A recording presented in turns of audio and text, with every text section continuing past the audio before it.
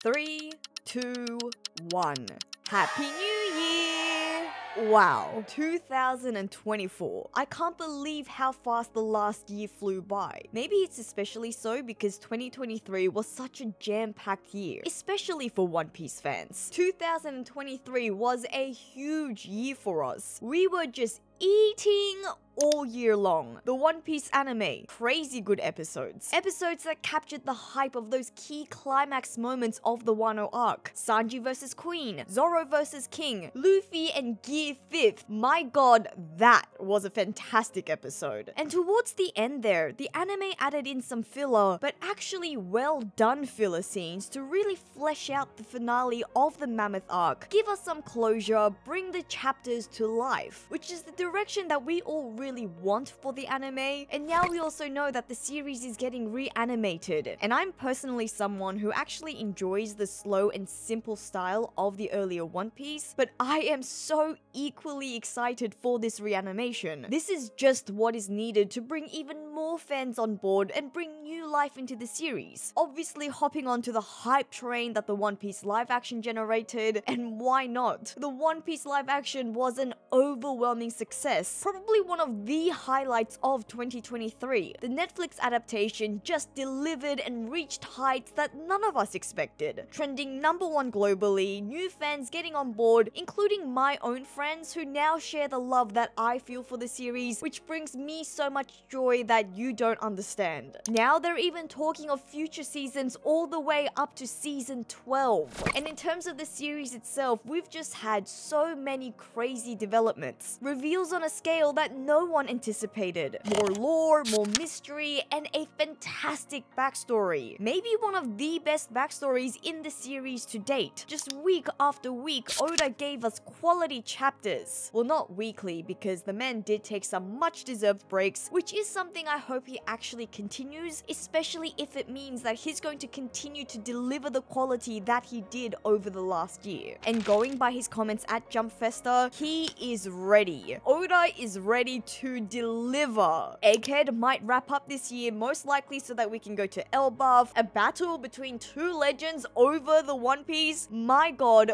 we have some big things happening this year, and if Oda is ready, I am ready. I am ready to eat. And I know you all are too. More than anything, I'm ready to get to 100k subscribers this year. And if you want to help me, please click subscribe if you haven't already. This way you can have the pride, joy, and my gratitude for being a part of the first 100,000 members of the Joy Fleet. But that's enough, let's jump right into it. The first chapter of 2024, or at least the first official chapter of 2024, and it's a big one, guys. It's a big one. I've reread this chapter a number of times now, and there is a lot happening, so pay attention because we're gonna blow some minds today. First thing we're gonna talk about, first thing that caught my attention, what is Kizaru doing? What is this man up to? Because this yellow monkey is acting sus. He is 51 shades of grey in this chapter. Kizaru's loyalty, his allegiance, his innermost thoughts and feelings have been pretty shady, pretty murky ever since he arrived at Egghead. And Oda's kept us questioning, especially as we found out more about his history and relationship with Vegapunk, with Sentomaru, Bonnie, and Kuma, the lot of them. But this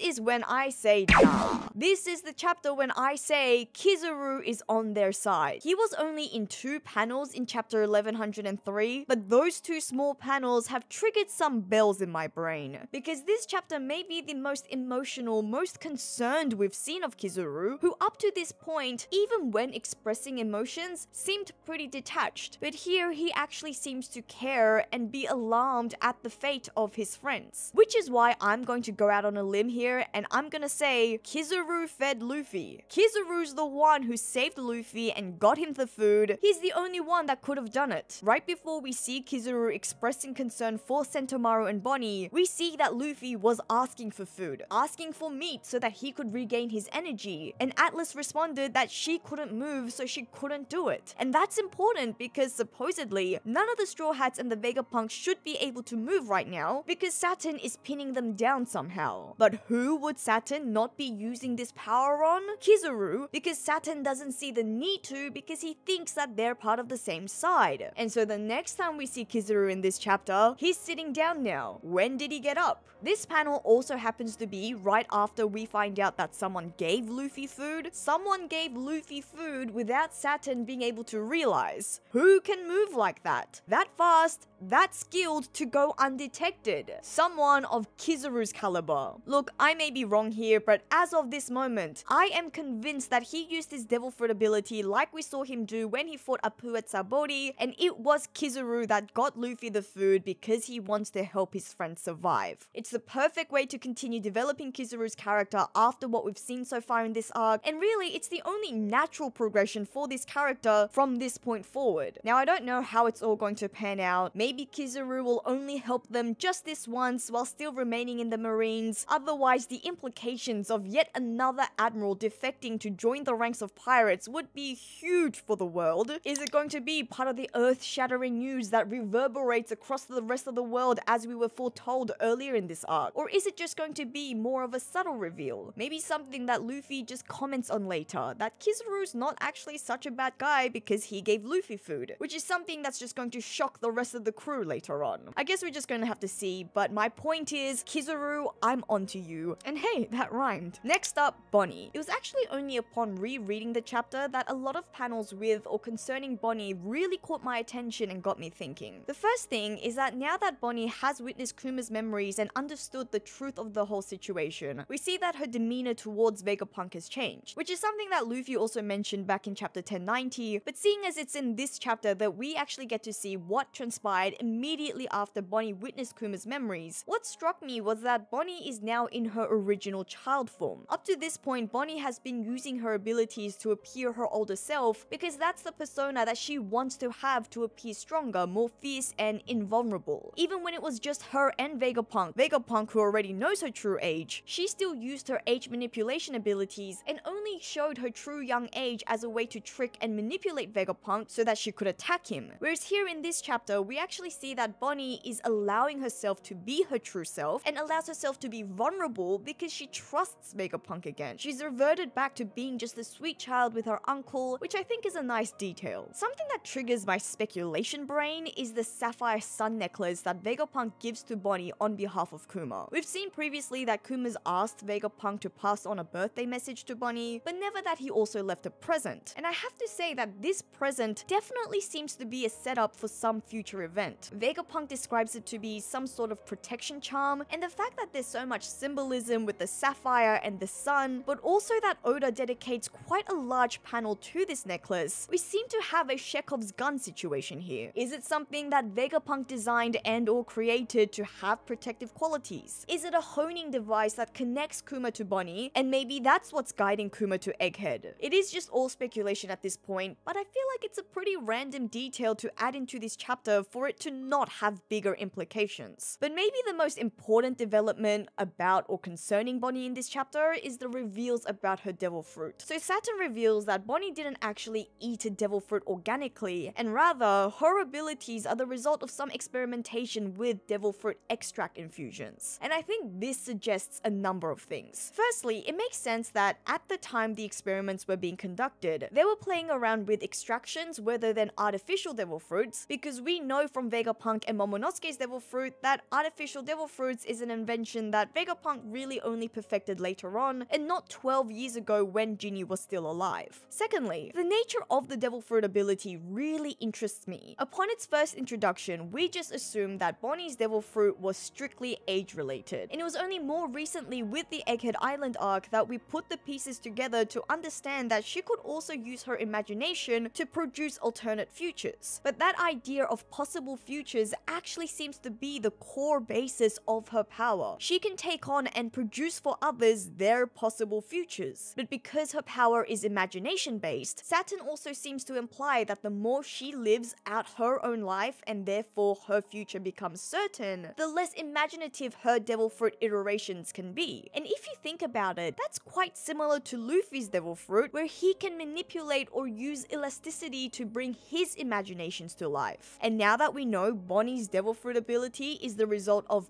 purposeful world government experimentation, this suggests that the world government intentionally chose the devil fruit ability similar to the Nika devil fruit, most likely to counter the Nika devil fruit because we all know how much they consider Luffy and the devil fruit to be a threat. The fact that they were using extract infusions may also mean that they were trying to create an army of these devil fruit ability users, and in a twisted way, Bonnie is almost like the prototype of the Seraphims, and even more twisted, the prototype for the Pacifista army that Vegapunk ended up creating for the world government. In chapter 1099, we and Bonnie's family just assume that Bonnie unwittingly ate the HH fruit or the Toshi Toshi no Mi because that's the fruit that her abilities most closely resembled, but identifying or misidentifying her abilities seem to have had the same effect that it had on Luffy. Luffy just understanding his fruit to be the Gomu Gomu no Mi, meaning that for a long time, that's what the fruit was used for without really tapping into its true abilities. I don't know if that means Bonnie needs to or needed to or has already unlocked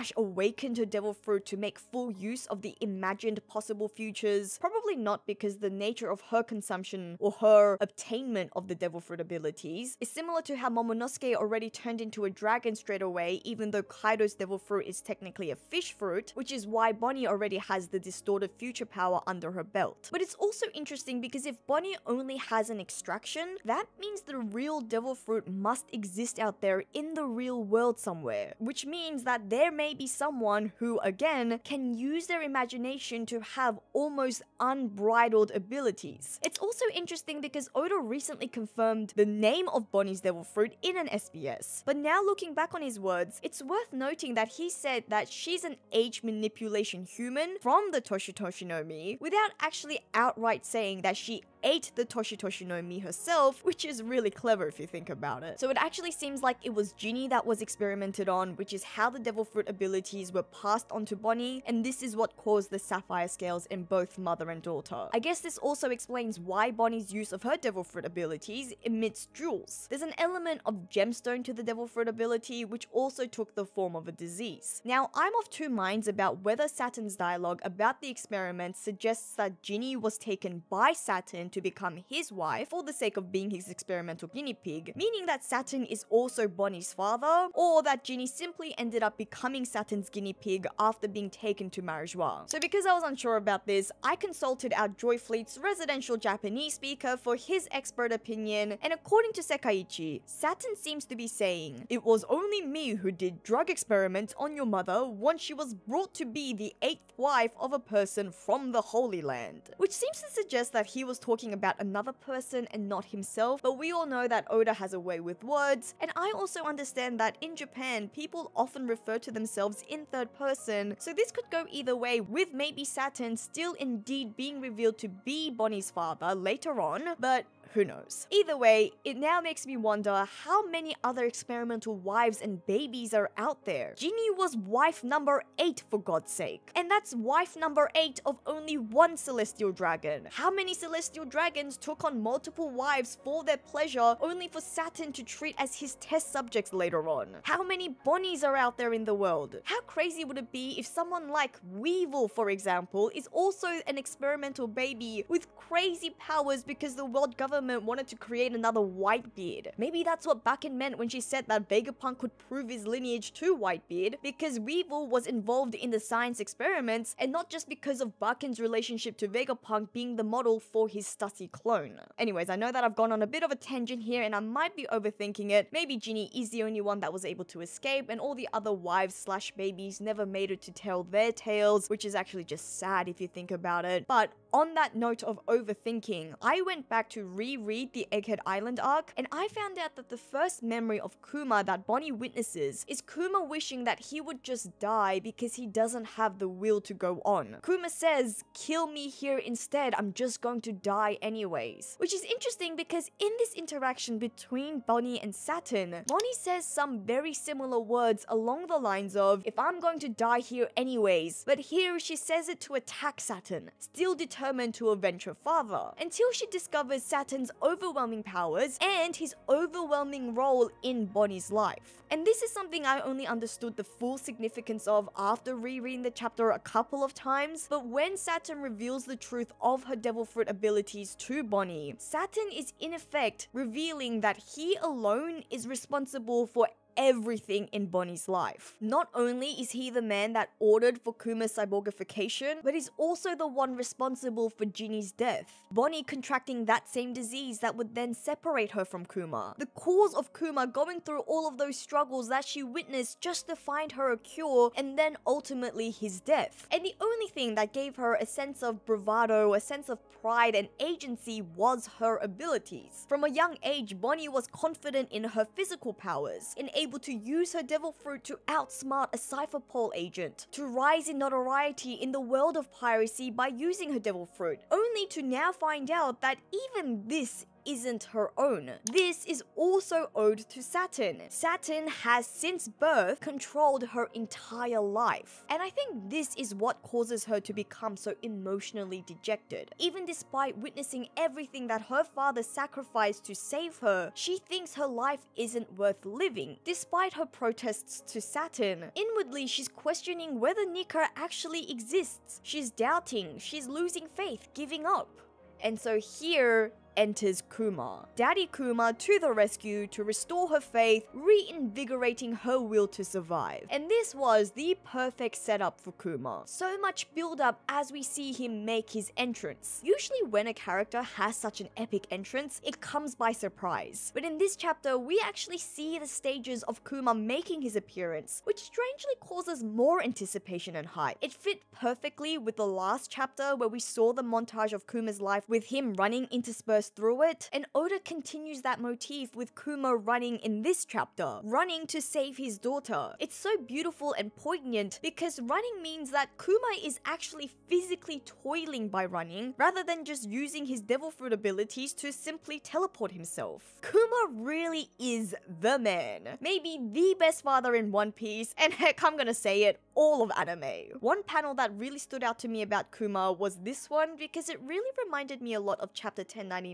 when Kuma stood up to King Bekori, one of the first times we've seen the gentle pacifist Kuma express real rage and violence on such a scale. But also this panel really resembles this shot of Frankie, which is neither here nor there, but I just thought it was worth mentioning. On a more significant note, something that causes me some concern is that this chapter doesn't actually end with Kuma landing the blow on Saturn. I feel like with most chapters like these, where a character is making a surprise entrance in a high stakes battle, the chapter would end with an attack. See, for example here, 1091 ends with Luffy landing his attack on Kizaru, making that hurrah, leaving that sort of impact. And sure, the fight might then go on to show the two struggle afterwards, but that moment of impact, both physically on the opponent, but also that emotional catharsis and payoff for the audience is there in that same chapter. But in contrast, here, we end chapter 1103 with a cliffhanger, a huge cliffhanger. And given what we know about Kuma being cyborgified and the Gorosei assuming the highest level of command, these are my predictions for the next chapter. Or should I say, provided that Oda continues with this battle in the next chapter and we don't jump to elsewhere in the world, here are my predictions for chapter 1104. So the ending of chapter 1103 naturally sets us up to expect a satisfying blow on Saturn, but Oda has the chance to stretch this out before giving us that sweet catharsis and satisfaction of seeing Kuma actually punch this detestable man. So imagine this. As we expect Kuma to land a blow, Saturn overrides him. The Gorosei uses his command and powers to stop Kuma, Oda delivering on us a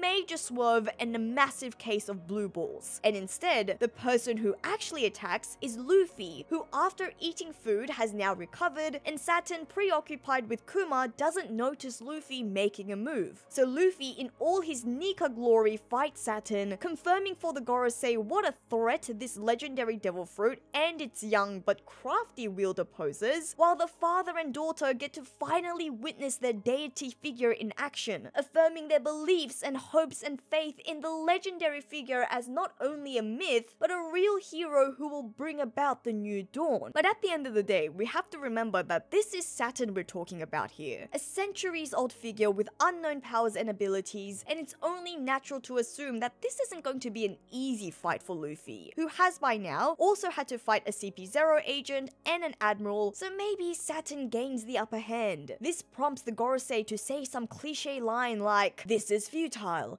You think you can actually hit me?" To which Luffy cheekily responds, "I can't, but he can." Boom! And this is when Kuma punches Saturn, finally delivering the blow that we were promised all the way from the end of chapter 1103, ironically adding Kuma to the short list of characters who have actually hit a celestial dragon, a feat which only chapters prior we saw him comment that no one had done in hundreds of years. Maybe it will take us back to the end of the God Valley flashback and flesh out the interaction between Saturn and Kuma that we didn't get to see. And with this mighty punch, a satisfactory end to a series of twists and turns that delivers all at once. 1. Kuma saving Bonnie and Luffy, ensuring the future of his legacy even if that's the last thing he does as per his wish and his final words to Vegapunk. 2. Confirms that Vegapunk really did defy Saturn and provided for Kuma to retain some of his consciousness after all. And 3. Kuma and Bonnie getting to witness their legendary sun god Nika in action.